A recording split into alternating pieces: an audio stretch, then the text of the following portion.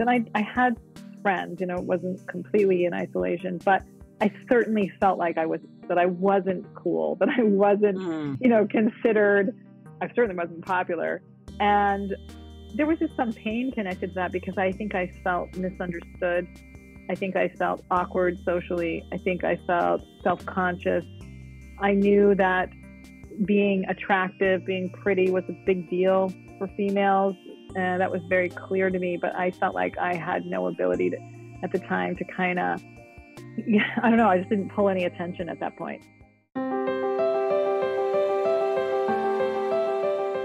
Welcome to Stories of Hope in Hard Times, the show that explores how people endure and even thrive in difficult times, all with God's help. I'm your host, Tamara K. Anderson. Join me on a journey to find inspiring stories of hope and wisdom learned in life's hardest moments. Today's guest is a wife, mother of three, as well as a licensed clinical professional counselor in the state of Illinois. She has a PhD in counseling psychology. Her teaching and coaching focuses on helping members of the Church of Jesus Christ of Latter-day Saints, both individuals and couples, achieve greater satisfaction and passion in their emotional and sexual relationships. She teaches online relationship and sexuality courses, workshops, and retreats designed to foster self and sexual development and create happier relationships and individuals. She's a frequent guest on podcasts and writes articles for blogs and magazines on the subjects of sexuality, relationships, mental health, and faith. I am pleased to welcome Dr. Jennifer Finlayson-Fife. Jennifer, are you ready to share your story of hope? Yes. Wonderful. So there is an interesting little known fact about you, and that is that your parents had you pay for everything after the age of 12. Why don't you tell me about that? It sounds almost abusive from today's standards. Just interesting though, right? I think it makes me think, so I got to know more about it. Well, I grew up in a family of 8 children, and my father was a professor. My mom was home. There wasn't a lot of extra money. Mm-hmm. And so, obviously the basics were paid for, but anything that we wanted, our parents just basically said, it's up to you to earn the money for those things. And so I was a child that was born legally blind. I had +8. I had eye surgeries when I was young too, and things like that. And so I desperately wanted contact lenses because I had these Coke bottle glasses that were very awkward looking, and they cost, I can't remember, like $300 to $400 at the time, which was for a 12-year-old child a lot of money. Yes. And so, but it really was up to me. If I was going to get them, I would have to come up with the money. And so I just in 7th grade went and found a book on the shelf of my library about how to make money. And I decided one of the ideas in there really jumped out at me, which is to make Christmas decorations and to sell them. And so I started sewing and making lots of Christmas decorations and taking them door to door and selling them. And I actually, sold, I think that first year I made like 150, which I saved. And then the next year I did it again, and I did gingerbread houses as well. And I made like 400 and something that year. And so anyway, I was able to get the contact lenses, which was a big deal for me at the time. And yes. Now, they were $300 to $400 every year. Did you have to buy a new pair every year? No, I didn't at the time. It was just buying a set of lenses, and then they lasted for a couple of years. That's how they did it back then. I can't remember. But I think even if you upgraded, it wasn't the same cost. It was like, you had the eye appointment and the fitting and all that. That was that initial cost. But anyway, so somehow I was able to keep it going because I kept selling Christmas stuff. I kept selling gingerbread houses. And then I started doing exterior painting with my brothers in the summers and interior painting later on my own as just a way of keeping income coming in. And, at the time I thought it was really a bummer because my friends, their parents would just give them allowances and money. Mhm. And I often didn't have as much to draw from as they did. But, looking back, I mean, I'm grateful because it certainly taught me the idea that I could attend to my own suffering in a way. I could attend to hard things by working hard and make Mm. things better and kind of trust my ability to be resourceful in that way. So that was a good thing. That that is such a needed skill in life, don't you think? Yeah, it is. Oh And my honestly, it's not goodness. really something I've offered to my kids. You know, I mean, really, I think, they're so busy with school and music and I've kind of, on some level wanted to spare them that kind of pain in a way. Yes. But I think sometimes I overcorrected in no sense because I think that it's not just my kids, it's kind of more cultural now, but there's not as Mhm. much room for kids to kind of prove their own capacity outside. There's a lot more attention of parents to children in a way. Yeah. And some it has a downside as well. Mhm. Yes, I completely agree. Mhm. Now, kind of morphing into your adolescence there, you mentioned that you felt pretty socially awkward. Why don't you talk me through how you were feeling at that time? Mm. Yeah, I mean, I was a child who, well, okay, and then because I had to provide my own clothing, I had like two pair of pants and two shirts for the year, Oh, bless you. Right, I know. And so I also hit adolescence very late, so I was very small. I was kind of, undersized relative to my peers. I was in some ways much more mature than my peers, and in other ways less mature because of hitting adolescence kind of late. Mhm. And so there was a kind of imbalance, I think, in some ways in my maturation. Like a lot of the things my friends or people around me were interested in didn't appeal to me. They seemed immature to me. I don't mean to sound judgmental, but it just wasn't the Mhm. way I was thinking about life. But in another sense, I still felt more connected to my family than to the social world because I was in some ways sort of behind. And so I think it was just sort of like it was a little hard for me to find a peer group that I felt like I really identified with and I really felt at home with. And I had friends, it wasn't completely in isolation, but I certainly felt like and I was right about this, that I wasn't cool, that I wasn't, Mm. considered, you know, I certainly wasn't popular. And there was just some pain connected to that because I think I felt misunderstood. I think I felt awkward socially. I think I felt self conscious. I knew that being attractive, being pretty was a big deal for females. And that was very clear to me. But I felt like I had no ability at the time to kind of, yeah, I don't know. I just didn't pull any attention at that point. I was, Mhm. just kind of scrawny and anyway, there was lots of things. My hair was too thick and I decided to get a permanent wave, which was really, really in at the time. It This was. hair, I think we're about the same age. In the yeah, '80s, boy, those perms were yeah. Oh, fantastic. exactly. And so I had so much hair already, and then adding a perm to it was like not a good look. But anyway, so it was tough at times. But it Oh, was, yeah. yeah. So I was just trying to figure out my way and figuring out what it meant to be a female and to, I liked guys, but I was also a little bit afraid of being in a relationship with a guy because I felt like then you kind of had to be their backup and sort of step down from them, and that scared me. So I tended to kind of hold back socially, and it was good for building a deeper inner life, but I certainly had a lot of self consciousness at the time. Yeah. Boy, you just about described my adolescence too. I feel like we're Yeah, bosom buddies all of a sudden. yeah, So let me ask you this because this is something that I think a lot of teenagers struggle with. And some people, even into their adulthood, struggle with those feelings of low self-esteem and self-doubt. yeah. How what do you do to teach? I know you have a women's retreat where you teach principles that help women Hmm. find worth in themselves.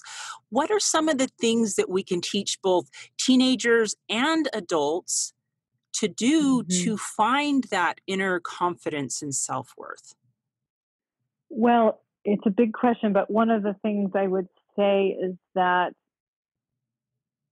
it's developmentally appropriate on some level to self-doubt, meaning it's appropriate to be uncertain about who you are and what you're really about Mm. because you just haven't lived long enough to sort all that out. And where people get stuck, though, when I think back on my adolescence now, I'm like, well, that sounds pretty normal, really, in the sense Mm. that I shouldn't have had a ton of confidence because there wasn't yet much basis for having it in an honest way. Mm. And so it's developmentally appropriate, but I think where a lot of us get stuck is that we spend too much time or we get stuck in a pattern of referencing how other people feel about us and trying to keep other people happy with us as a way to feel good about ourselves. And again, while that is normal from a developmental perspective, because we all start out referencing other people to make sense of ourselves, that if we keep doing that, we really will struggle to ever have a solid sense of self. Because if you need other people to make you feel good about you, you're either going to be kind of in a one down position with people where you're constantly looking to them to tell you you're okay, or you'll go in the opposite direction, which is to kind of be in a demanding or superior position and trying to get other people to yield to you to feel okay. But it's an inherently dependent position. And while the one up person looks self confident, right, because they're demanding or entitled or bossy, it's a weak position because it requires being, controlling or demanding from other people. And so the only way that you develop true self confidence, in my opinion, is it's kind of there's two elements to it, although I think they're very related. But one is, the most important thing is that you've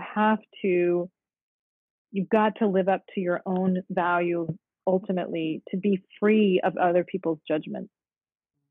And so if you're constantly referencing what everyone else wants, but not attending to who you are, to what you desire, to what you believe, and taking those seriously enough to wrestle honestly with those questions, because I think it's not just all hidden inside you, it's something you're sort of sorting out and figuring out through your choices. But that is the anchor point, is into your kind of highest self or your highest desires. Because when you have that, you're not as vulnerable to how other people feel about you because you're at least living up to your own expectations.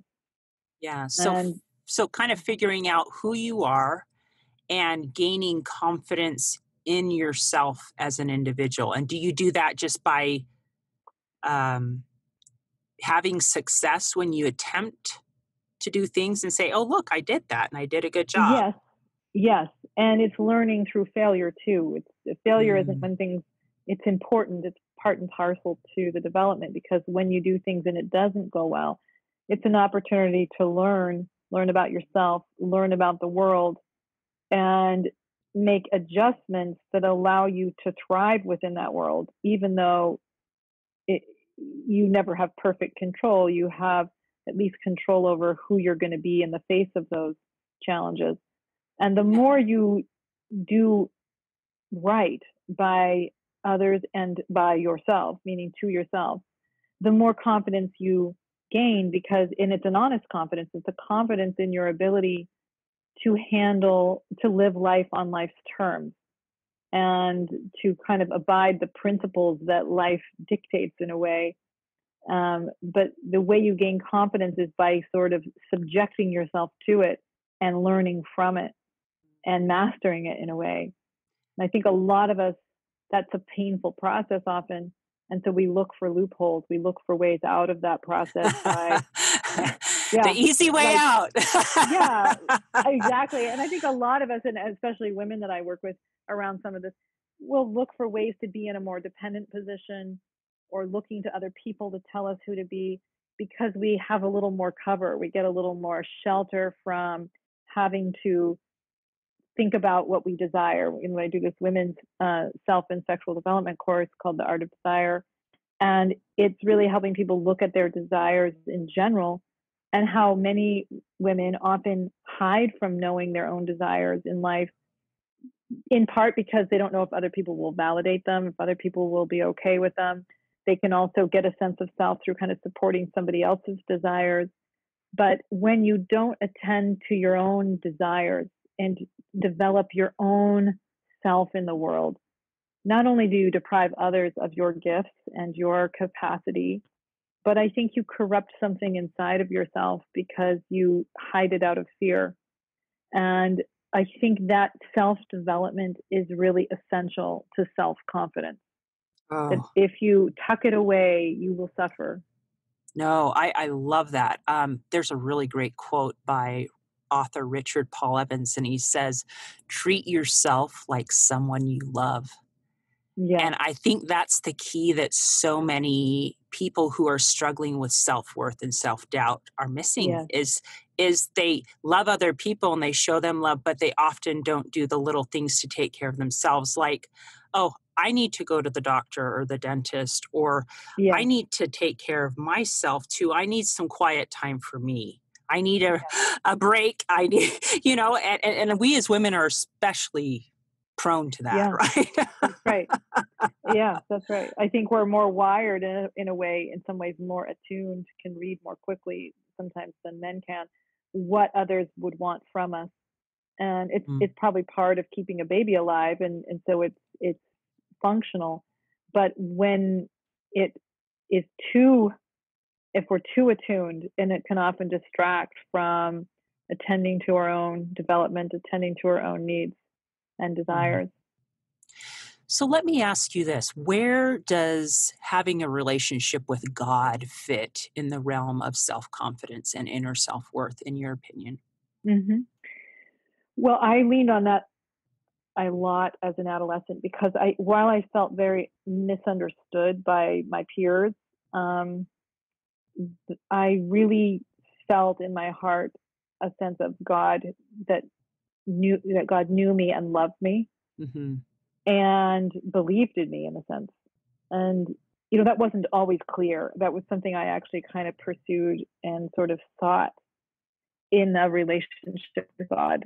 And so I was really kind of asking God if I deserved a better life and if it was okay for me to pursue a better life.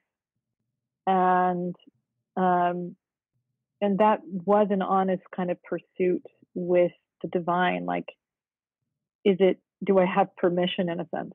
And Mm, and that was very helpful for me because it really helped me to feel that it was okay for me to become stronger. It was okay. It was not only okay, it was right for me to lean into my desires and lean into um, the woman I wanted to become. Because I really was kind of offering, I want to be stronger. I want to be educated. I want to be, I grew up in a family that didn't really value education for women in the way it did for men. mm, And my mom had 1 year of college. My dad had a PhD. Nobody was telling me not to get a college degree, but it was more about getting married. And so, but I wanted a lot more than that. And so I was kind of going against what I felt was sort of culturally being offered to me, both through my faith and also my family. And so it was kind of believing that God was saying yes to me. And then I allowed me, in a sense, to be more okay with the fact that other people may not understand it or other people may think it was wrong.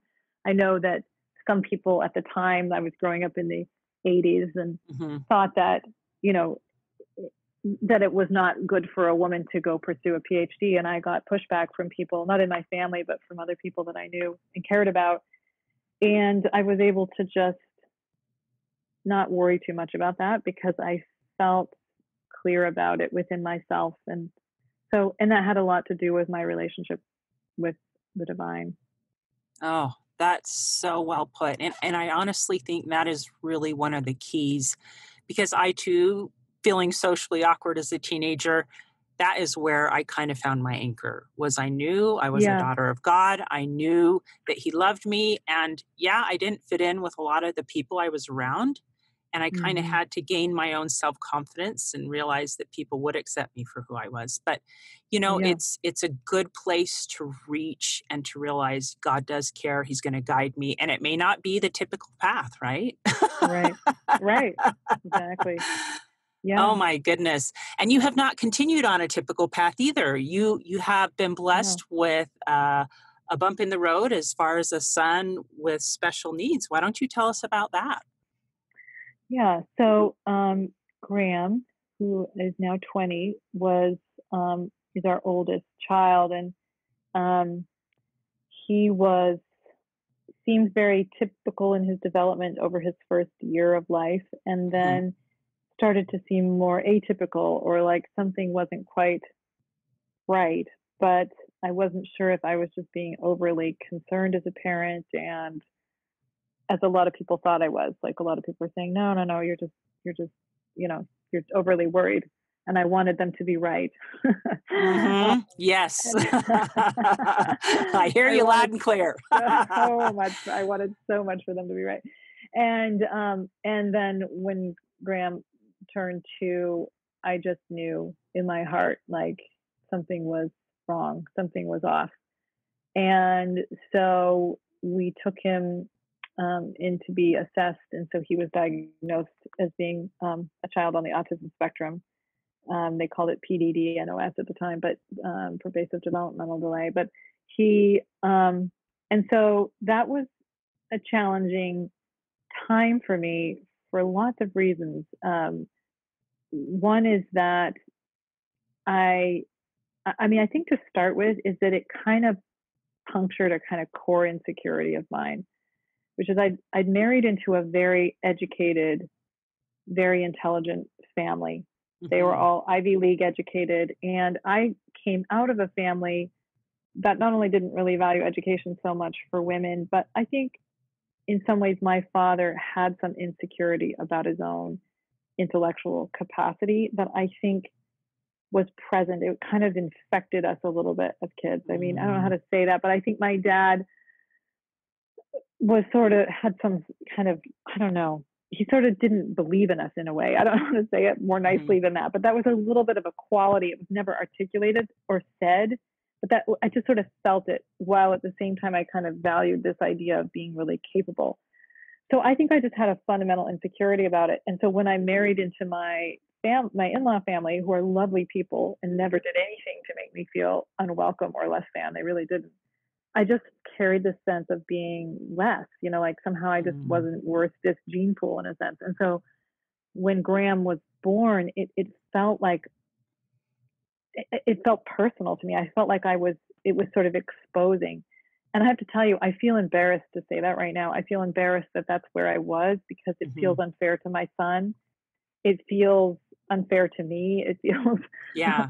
like I'm sort of objectifying all these people that I love. But that's where I was, and it just felt kind of like exposing of something really uncertain in me. So I think that was painful. I also didn't know my in-law family very well yet, because I'd only been married a couple years at that point. Mhm. And so, I think that was a piece. I also didn't know, like, was was was my life going to be the same? Was he going to be okay? Were my husband and I going to be okay? There's so much uncertainty. And Yes. shortly after Graham was diagnosed, my husband was laid off from his job, and I was Oh. trying to get my, I know, and I had gotten pregnant unexpectedly, because once Graham had been diagnosed, I was like, wait, let's just hold off. I just need to know that, because we may be genetically predisposed, the chances of having a second child are high, and maybe we should wait. And fortunately, actually, I was pregnant. But at the time, I just thought, oh my goodness, I have no idea. What if we have 2 children with special needs? My Mhm. husband doesn't have a job. And I was trying to get my dissertation finished, and feeling pretty overwhelmed, because I was now pregnant and trying to get it done before the second child came. So it was a hard time, and there was a lot of crying at times that were not expected. I'll say that. I'd be Well, in a store and I'd be crying.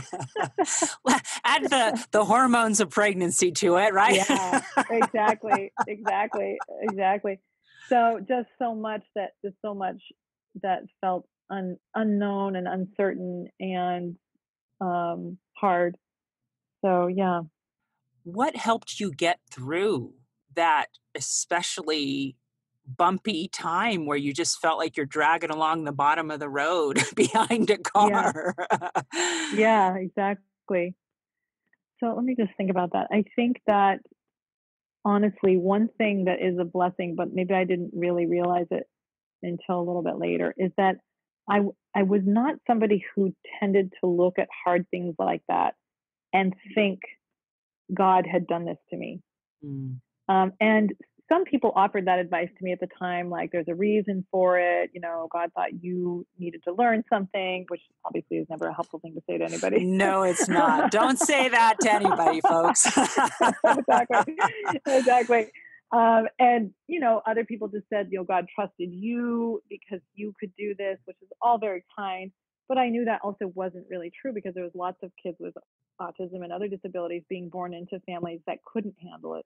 Mhm, And so I didn't really tend to orient it to it that way. I tended to orient to it more like this is the hand we've been dealt.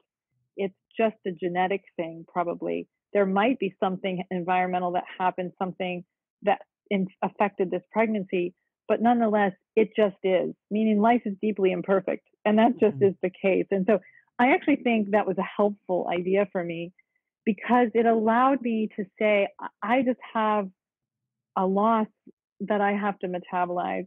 And it's just part of being in the human experience. And it's mm. painful, and it's okay that it's painful. That's normal. So I'm grateful that I wasn't shaming myself like I see some of my clients do sometimes for the fact that it was painful, that I was uncertain, that I was grieving. Like that was all pretty normal. Yeah, And so I feel like I was able, and I think my husband was the same, to give ourselves room to grieve in a sense and to feel uncertain. Um, and in a way to have some compassion for ourselves around that. And so I think that helped a lot. I think the other thing that helped, and so one of the questions I was, you know, eventually asking myself was not what does God want me to learn from this, but God, what can I learn from this? What ooh, what can I learn from having this experience as a human being? What can I learn about what it means to love? What can I learn about what it means to be human? What can I learn about who I want to be as a person in the face of this challenge? oh, I And love that's, that. I think, also a helpful framing because it's much more about not about trying to get hidden messages in reality, but more about subjecting yourself to reality and letting it teach you Mhm, and letting it teach you about God and goodness if you'll let it. mm. So I think another thing that was extremely helpful for me during that time was people that were willing to just listen and really, in some ways, not give advice. Like, I mean, Yes. you know, there are a lot of well-intentioned people who were giving advice that they really didn't have any basis for because they weren't experiencing what I was experiencing. But there were other people that just would compassionately sit and listen to me or cry with me and just say, it still makes me cry thinking about it actually. Just say that they cared, you know, Yeah, that they felt for what I was going through. And it meant so much to me to just have the sharing of that, bearing that burden together in a sense, in that, at least in that moment and in that conversation. And it helped tremendously. I mean, it's really amazing how much it actually helps you deal with the difficulty to know that you're cared about in that. So, yes. you know, and my mother-in-law, I remember her she just send me care packages just Aw, because and it just meant something to me like this, she's thinking about me. She mhm, cares about what I'm going through. You know, it's not necessarily that I needed a new pair of pajamas, but she was thinking about me and she got me mhm. those new pajamas. And it means a lot, you know, it does. It means a great deal. And I think it's just something to always remember that in people suffering, to just know someone is aware of it and thinking about them and caring about it has a huge alleviating effect. And so that was very helpful. Oh, And then, I of course, just garnering resources, like finding things to help Graham and to help us as a family. That was is a very helpful thing too. It is, and it helps once you have a diagnosis because then Mhm. they know exactly how to specifically try this treatment and that treatment for this specific Yes, diagnosis, right? So, exactly. yeah. Yes, yes, exactly. That's right. Wow. So, yeah. So, I felt so many of those emotions too. In fact, I was just thinking earlier this week, a friend of mine popped into my head who we lived by for many, many years, and I just thought she was my angel through many of those mm, times, and she was that listening ear as well, you yeah, know? yeah, So it's good to yeah. have people like that who do just listen. We're going to take a quick break, but when we get back, I'll have Jennifer tell us a little bit more about how she was able to build on these lessons and become a better person, which is something we can all learn. How many of you out there feel like your life is chaotic, crazy, and completely awful compared to the norm? What if I were to tell you that you are normal for you? I am so excited to announce that my book, Normal for Me by Tamara K. Anderson, is now available for purchase on Amazon. This book took me 10 years to write, and I share 20 years worth of lessons learned in my life detours, including being in a car accident and having 2 of my children diagnosed on the autism spectrum. In this book, I share the secrets of how I made it from despair to peace with God's help. I also include a bonus diagnosis survival guide at the very end of my Normal for Me book. The Diagnosis Survival Guide includes 12 tips to survive and thrive in tough times. Wouldn't you like to know what those are? So what are you waiting for? Grab your copy of Normal for Me today on Amazon. And we're back. I'm talking to Jennifer Finlayson-Fife, and we've been talking about everything from paying your own way through life, lessons learned when you're feeling insecure and when you're a teenager, to having a child with special needs and what that looks like, and things you can think about. So, lessons learned, you've mentioned several of them that difficult times kind of help you learn and grow and develop and become stronger. Um, you've also mentioned that hard times help you deal with suffering and imperfection in life. Mhm. And you mentioned that especially when you were a teenager, right? Yes, That that's right. that you started learning then that failure can teach us, and I know that's something I'm trying to teach my kids right now. Yeah, yeah, yeah, it exactly. it's tricky. It's really, really tricky. Talk to me a little bit about building those blocks that help you deal with failure and Mm, turning them into, I guess, stepping stones, we would say. mhm. Well, I think it helps. I mean, I think sometimes when we how to say it? The thing that's valuable about normalizing suffering and normalizing that life is hard is that it allows you to not make it so personal when you bump up against the hard lessons of life. Um, Mm. a lot of us, I think, have or want an idea that if you do all the right things, you're just gonna like walk down this golden path of happiness. And if you're not walking down that golden path of happiness, you're doing something wrong. And Yes. I really do believe the more you live by true principles, the easier time you'll have of it. And the sooner you learn those, the better your life can be, which is still not a guarantee of happiness because you don't have control over the variables that are just a part of living in an imperfect world. So I think if you kind of sort of recognize that, first of all, we're all human and we're all in this together, and it's a bit tough. I mean, right? And Mhm. and so if we can just take that as a given, well, then failure can feel less like catastrophic. It means I'm a loser, I'm a failure, I Mm. have no value because kind of demanding a picture of oneself and of life that is not real. Yeah.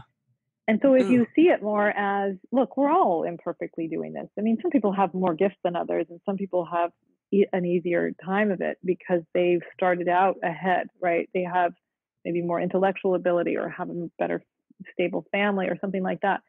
But we're all basically living life imperfectly, and so if you can come to accept that reality, and I think it takes some time to come to really know that to be true. Yes, But it then you does. can yes, but then you can tolerate better. Like, yeah, it didn't go as well as I thought. I mean, that's not shocking. That doesn't make me bad. It just means It's that just life, right? it's just life, and there's just things I don't yet know. And so I Mm, can either use it as a moment to beat myself up and just say, what a failure and disaster of a human being I am. Or I could take a more honest approach and say, what can I learn from this, right? mhm, What did I do that was not in great judgment? Or what did mm. I do that I now understand better?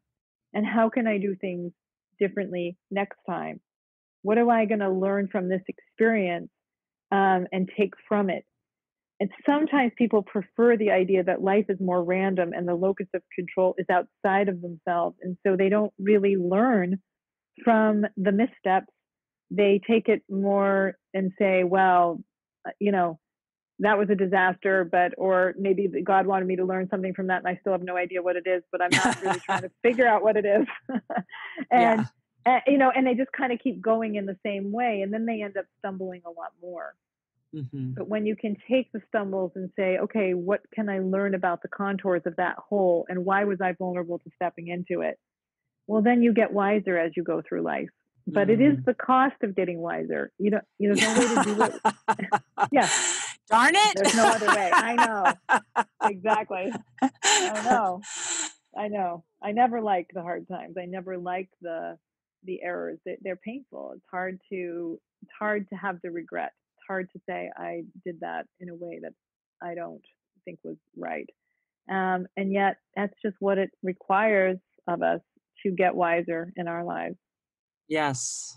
No, you're absolutely right. You're absolutely right. Sometimes I wish I could go back to the younger version of Tamara and just kind of open my brain and share some of the wisdom of experience, Yeah. maybe a different perspective, look at that from a different Yeah. way. But Yes. again, these are things that you only gain the experience by falling down and tripping into that Yeah. hole, or maybe falling down into that pit and clawing your way back out and saying, Yeah. "Hey, I don't want to do that again." Exactly. Exactly. And in a way, forgiving life of the fact that that's the way it is. Mm, Because you can say, I wish I'd better understood this. I wish I had this perspective that I now have. But there's really no other way to do it. And in some ways, having compassion for that fact. I work with a lot of people who have deep regrets. They are working with me because they have made mistakes or missteps in their lives that have been very costly to them.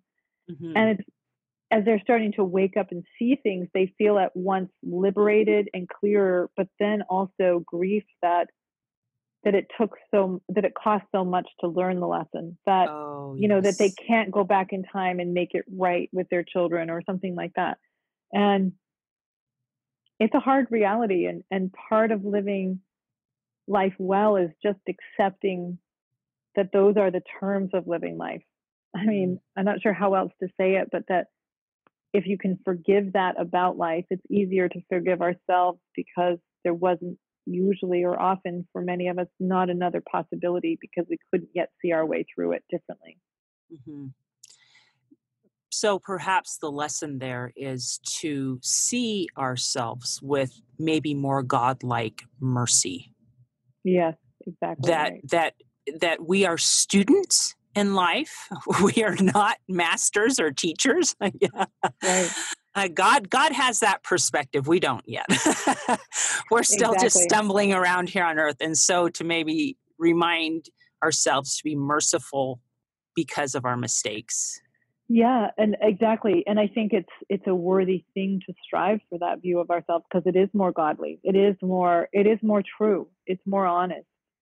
You Mm, know, I see sometimes I work with couples and the unhappiness, it's so predictable in a way, because when I hear the families they came out of, these are exactly the ways they learned to relate, and then they found each other, and so then they created, per, very predictably the struggle that they're in. And I don't mean to say it like it's all deterministic and people can't do anything, but in some ways they weren't in a mind that could have done a lot differently yet. Mm-hmm. And so it's easy for me to have compassion towards it in a way, because it's easy to see, like, how would you have known another way? How Mm-hmm. would you have known how costly that was going to be until you knew it? Mm-hmm. And so then you are able to change course and take the scarier route sometimes of stepping into new behaviors, more loving behaviors towards yourself and your spouse and others. But that's usually how we work our way into more compassion for ourselves and others and for life, is Yeah. by living through that. So people can change is another one of your Yeah, messages. Is that it definitely. doesn't matter where you've been, you can take steps to become better and Yes, different and to learn different strategies to help you be more successful, not only in life, but in marriage and your relationships.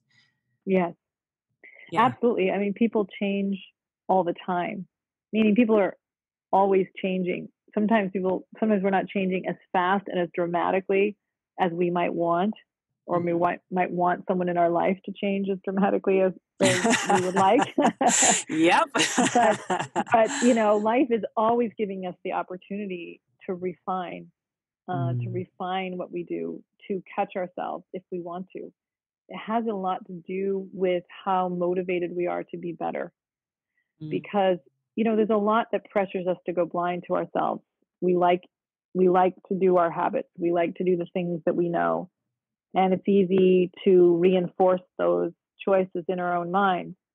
mhm, But if you know it's a problem and you're determined to stay awake, um, you have a ton of opportunities to choose differently. And the more you choose in a better way, or you know hitting closer to the mark, the more you develop capacity both within your mind and your soul to be a more refined human being. mm. But it is a process of repetition, just like Yeah. anything that we learn. Now, is this something that because you deal with mostly Christian clients, do you tend to point them to God when they're struggling with a specific problem to have Him help them through it? Do you find that people who truly do that are able to change more easily?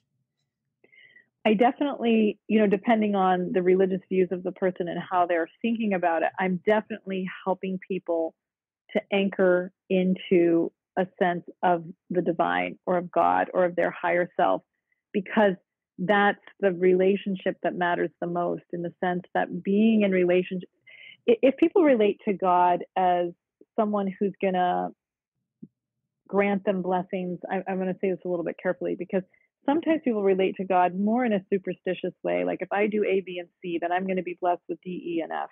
Mm, And I don't encourage that thinking at all. I don't think it's the right way to see God. I think it's developmentally what a lot of people do, but I don't think it's the best understanding of God. I think God is a loving relational presence that's there to anchor into that relationship, into that loving, watchful presence, to give us the courage to do hard things, to be mm, better, to do the morally courageous thing, to stand up for the thing that's maybe hard, that a lot of people may not like or may disagree with, but that is right. And knowing that God sees you and cares about what you're doing, knowing that it's a part of creating a better world, it's very, very helpful to feel that sense of being known and understood, because I think it drives our courage and mm. it drives our sense of accountability both to ourselves and to the divine. And so Ugh. it's a way of facilitating our higher, better selves. Oh, absolutely. Wow. I love, love, love what you've shared there, because sometimes we do expect that if we do, I know when I was younger, expected that because Mm-hmm. I had done, like you said, A, B, and C, I Mm-hmm. expected that my results would be D, E, and F. And Right. it's funny because you look in the scriptures and there is no story in the scriptures where somebody had a perfect Hmm. life. It just it doesn't Hmm. happen. And so I don't know Right. why my thinking was that way. Yeah. Right. Exactly. Yeah. But you're right. Tapping into him helps us have the courage to become our better selves, Yes. right? And it Yes. takes a lot of hard work. And gosh, that's oof. But Yes. the good It news does. is when people are seeking for help and they come to people like you, that they can get the kind of guidance and direction that they need to to continue on their forward momentum towards progress, right? Towards becoming their better selves. Exactly.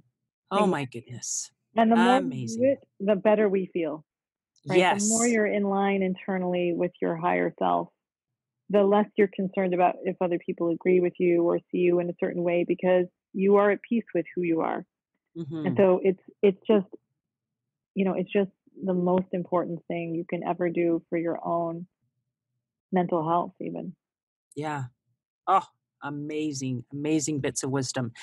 Now, Jennifer, do you have a favorite Bible verse that has become meaningful to you through all these years, these bumps and bruises, and even in through your practice? I mean, my absolute favorite one, and I feel a little bit boring bringing it up again, but it it is my favorite, and it has been since I was in early years of college, which is in John 8:32. The scripture is, "And ye shall know the truth, and the truth shall set you free." Ooh, Because s- I've always felt that the truth really matters, and so searching for what is true, that you can trust it. You may have what you want to believe is true, but then there's what is true. And being in pursuit of what is in fact true is painful sometimes. I sometimes joke that, they edited out the part that the truth will make you miserable first and then it will set you free. oh my goodness, that's But- awesome. The truth will make you miserable first, but then it will set you free. I got to say that again right. because that is so perfect. Because the truth often shows you that you need to change, Exactly. and change makes us Exactly. uncomfortable, right? It does. It's hard. It stretches us beyond our current self understanding and it stretches us beyond the world that we have mastered and pushes us Hmm. into the terrain that we haven't yet mastered. But if you're going to be free, you've got to master the terrain of life. I mean, Hmm. and so it's painful, it's unwelcome messages, but they're very important and helpful messages. And as a therapist and a coach, like the work I'm doing is about helping people see more clearly and see themselves more clearly because then they're more able to make good choices. Oh, well, you're doing good work. Let me say that. Thank you. All right. Now, Jennifer, you have been so generous with your time and with your wisdom. There are going to be people who are listening to this interview who want to find you and connect with you. What is the best Mhm. way for them to do that?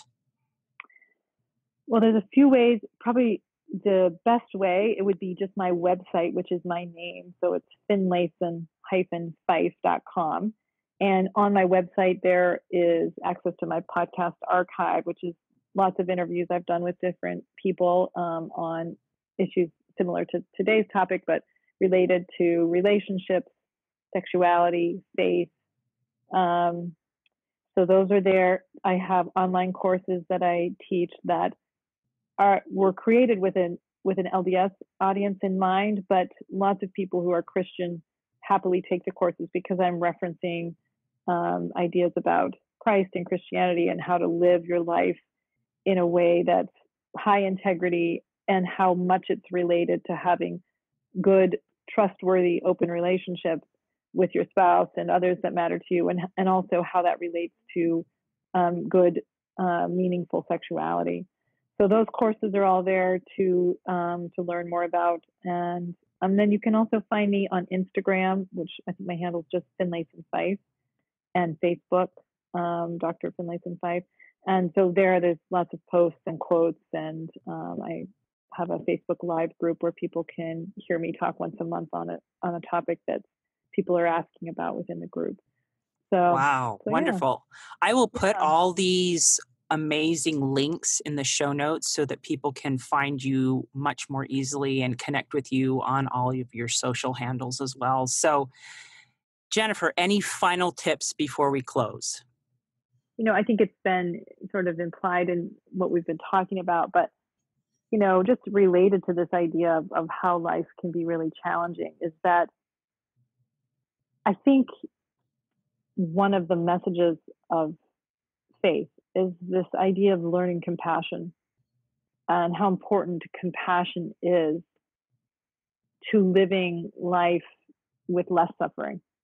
And Mm, so I think one of the things that has come out of some of my difficult periods is deeper self compassion, like for the difficulty, for the incompetency, for the thing I don't yet know, and being able to extend some grace to myself for disappointing myself even. And I think the good thing in that is that it's easy to offer grace to others too, because we're all in this together and we're in it imperfectly. And so when others can do things that are hurtful or you can see their immaturity, I think it's easier to offer that same compassion or grace and saying, what we're about is not easy and what we're trying to achieve here. And so I can offer some latitude to you as well. I think it's mm, just one of the side benefits or maybe one of the products that emerges when you're trying to submit yourself to this process that sometimes is harrowing, but ultimately very, very valuable and very meaningful. mm. Wow, very, very true. We do learn a lot about ourselves, and that allows us to then have that compassion towards others. Thank you. Yeah, Dr. indeed. Finlayson-Fife, thank you, thank you, thank you for, first of all, sharing your story of hope, for taking us to times when you felt discouraged and the lessons that you were able to learn from those times and build a better and stronger you. So thank you. Thank you. Hey, thanks so much for listening to today's show. I know that there are many of you out there that are going through a hard time, and I hope you found things that have been useful today as you listen to the podcast. If you would like to access the show notes from today's podcast, visit my website. It is storiesofhopepodcast.com. That is where you'll find favorite quotes from today's episode and shareable memes. And those are fun because you can share them with your friends on social media. You will also find the links mentioned throughout today's episode so you don't have to remember what those were. And also all the tips that were shared. Sometimes tips are shared so much throughout an episode you forget. What were those great things? So go to the show notes, storiesofhopepodcast.com, to look up these fantastic resources. If someone kept coming to mind during today's episode, perhaps that means that you should share this with them. Maybe there was a story shared or a tip that they really, really need to hear. So go ahead and share this episode with them.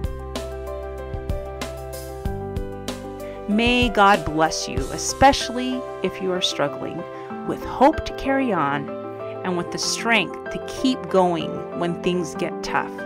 Remember to walk with Christ, and He will help bear that burden. Above all else, remember, God loves you.